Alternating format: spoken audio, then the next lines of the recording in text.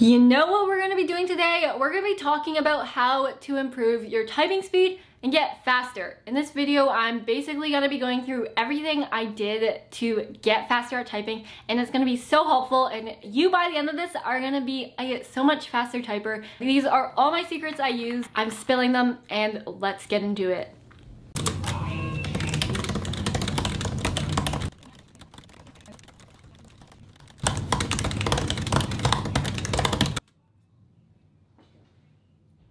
And now, this video is perfect if you want to quickly improve your typing speed. Now, typing speed naturally increases with time as you are typing on your keyboard more, and you could probably reach your target goal within a couple years, maybe 5 years, I don't know. Or you can watch this video and get good in less than a year. Okay, so first we're gonna start out with the basic beginner tips. If you've already been typing for a little while, these might be a bit repetitive, but I'm just gonna go over it since this is a tutorial on how to type faster, and I'm gonna be covering everything. First off, resting your hands on the home row.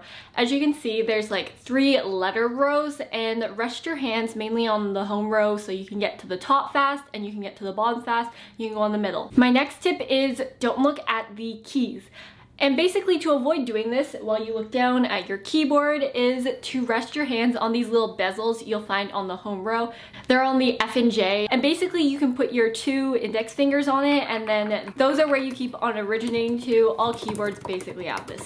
My tip would be to commit to memorizing the keyboard. Of course, you don't have to place out every single key, but just know where the keys are, which fingers what go to. This is a helpful visual for what we're doing. This one's pretty simple, having just nicely arched hands over the keyboard. Okay, next is having loose hands. You don't want overly stiff hands, because then you just won't be able to type fast. And plus, typing like this, oh my god, sorry, with claw doesn't work. Loosening it allows you to glide across the keyboard and go to different levels. It'll definitely help you type faster. And then next is using a typing website.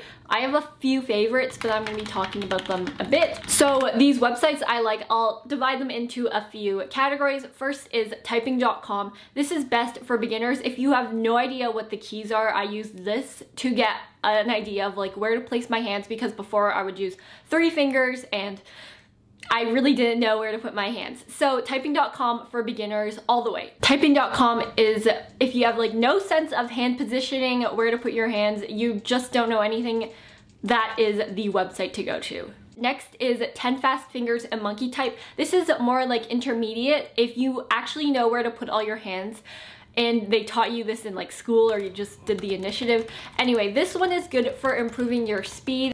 10 Fast Fingers and Monkey Type are basically the same thing, except Monkey Type allows you to do a lot more customization with the background, font, timing. And then lastly is Type Racer. This is more for real life world situations. They actually include the commas, the periods, the dots. And Type Racer also does real sentences, ones that make grammatical sense, whereas the other ones are just random words split together, which is actually not really practical for everyday use. Okay, so next we're going to be discussing external things you can do to modify your keyboard typing speed. So these are things you can buy, things you can do, some things that are easily changeable, external factors. So we're going to be discussing keyboard selection. There are 2 types of keyboards, mechanical keyboards and then membrane keyboards. Okay, this is my favorite part to talk about, mainly because I am sort of obsessed with mechanical keyboards. Anyway, so my first tip is get a mechanical keyboard. They actually don't make you type faster. I can type a lot faster on membrane keyboards, which are the normal ones you see that everyone has.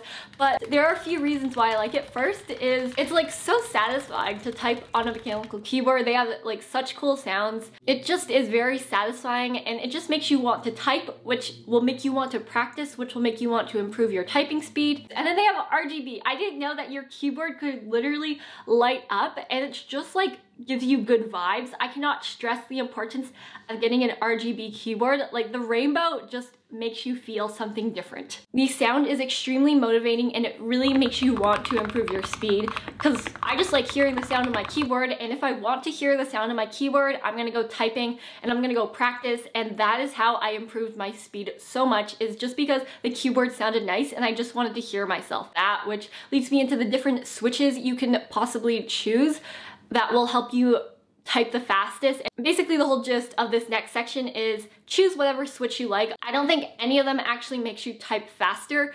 It just is all personal preference. So there is linear, and this one, like the name sounds, just goes up and down in like a smooth fashion. And the next one is clicky, and this one has like a click. So, and then there is tactile, which is what I like to say is in between linear and clicky. It's basically the clicky without the sound. So that's why it's like kind of in the middle.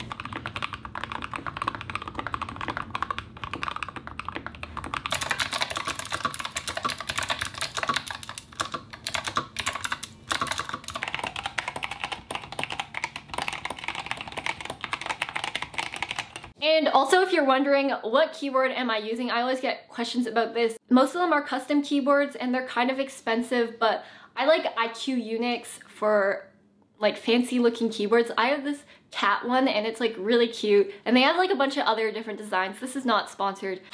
I have this cat one right here.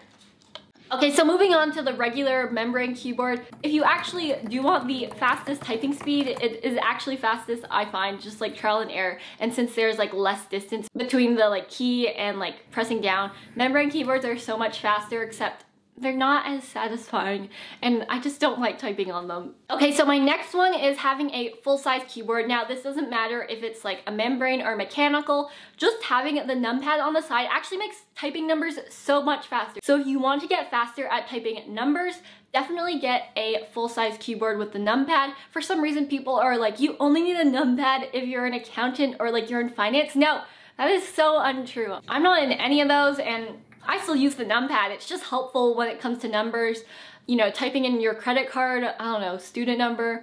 And to basically demonstrate how much faster I am at the number pad, I'm just gonna show you a little comparison.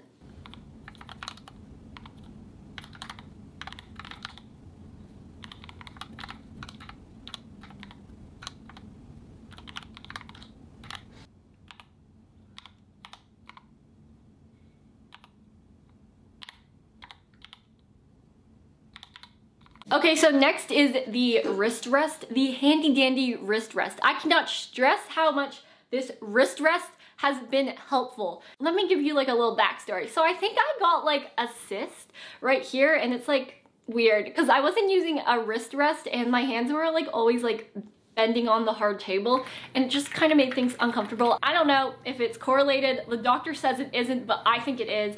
It is so much correlated because like my hand would be straining on my hard table for hours. So once I got a wrist rest, things turned out better, but I still have the cyst inside here.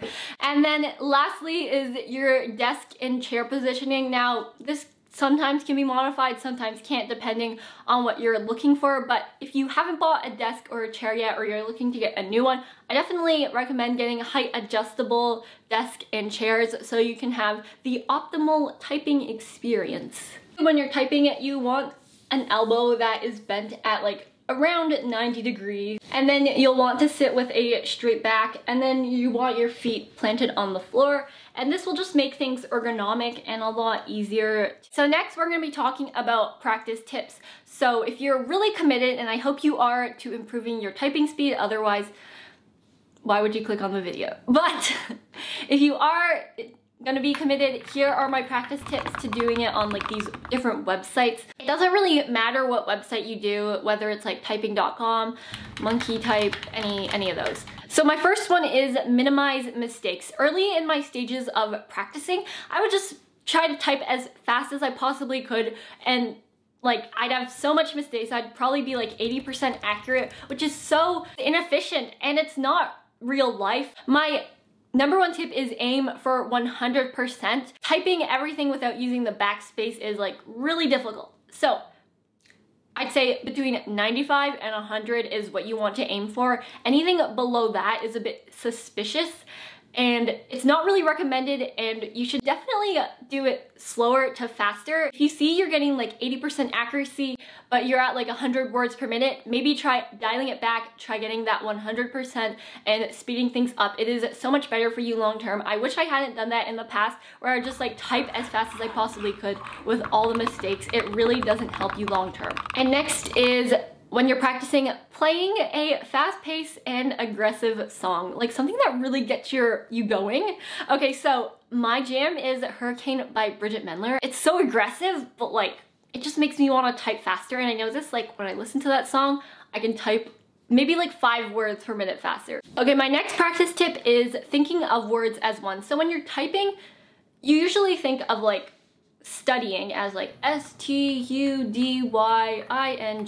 like that, but instead think of it as like studying, just like jam it in. And I watched another YouTube video when I was trying to improve back in the day, like a year ago, and he was basically like, think of the words as one instead of as like multiple letters. Next is you don't have to use all your fingers. Now, you may think you have to use like all 10 fingers to be 100% efficient, but honestly, I think you could definitely be very efficient with only using like 9 or 8 fingers. And here's my reasoning behind it. So when you learn on typing.com, they're gonna make you try to use all your fingers. Sometimes just scrap it. Just do what you want. Like, you live your life, okay? I don't use my pinky on my right hand, but I use it a lot on my left hand, mainly because I played violin for too many years. Like, using your pinky is actually hard. They say to use it, but if it's gonna make you slower because the pinky's so weak, don't use it.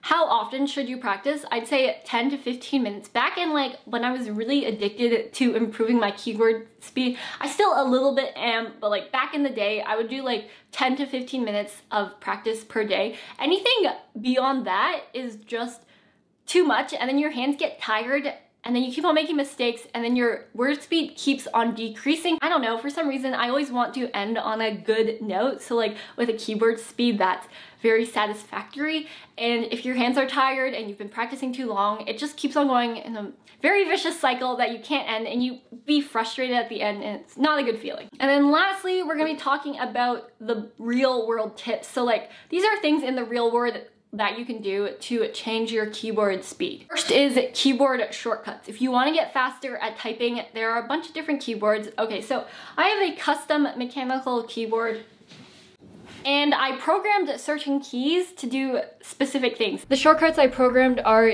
Command Backspace and Screenshot, along with on my larger computer I have Group, Link, Copy, Paste, Undo, Redo, and Save. However, since the majority of us don't have a custom keyboard, shortcuts like Command Space brings up the spotlight, and instead of searching the buttons for specific functions, shortcuts like these can save you tons of time. Next is cutting your nails. This might apply to you, might not, but if you have long nails, like a manicure, or you just have long nails in general, you actually will type a lot slower, and you probably do know this. You end up typing like this, and it's really uncomfortable. I know it from personal experience when I used to have long nails. Typing speed definitely increased by 10 words per minute once I cut my nails. And the last one is always practicing and always wanting to improve. I still don't type correctly. I don't type the fastest. I do want to improve my speed. I do want to hit like 150 words per minute. That'll probably take a very long time, but... And with that, we have finished the video. I genuinely hope that you can improve your typing speed with this video, and you found it at least helpful so you can type faster. And thank you so much for watching, and I'll see you guys later. Bye-bye!